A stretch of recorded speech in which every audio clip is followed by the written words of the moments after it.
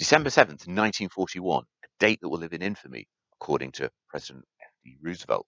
And it's the day in which Pearl Harbor was attacked and the day in which air and naval power changed forever. I'm John Buckley and I teach the War City degree program here at Wolverhampton.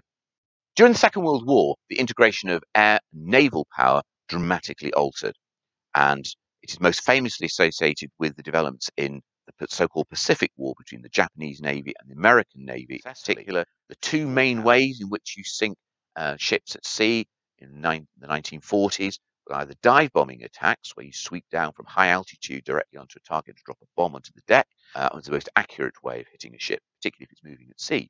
But the most deadly and destructive way of sinking a ship was to use torpedoes. So the alternative method was torpedo bombing, which is aircraft coming at very low level and dropping torpedoes, which would then hit the ship underwater